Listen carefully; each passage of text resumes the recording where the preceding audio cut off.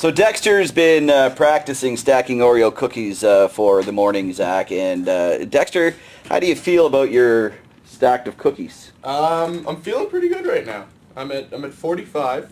Right. And I'm gonna try and keep going, try and break my own little record here. Okay, so you're at now 46. Dexter's personal best. This is an Oreo cookie stacking world record-breaking feat. Right. And the way I look at it, the more I stack, the more Oreos I get to eat.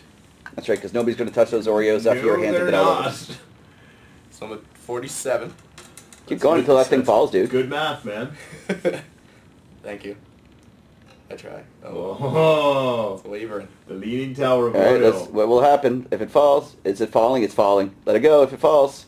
Let's see what happens. And so how many did you get to, Dexter? 48. That's not bad. 48 Oreos.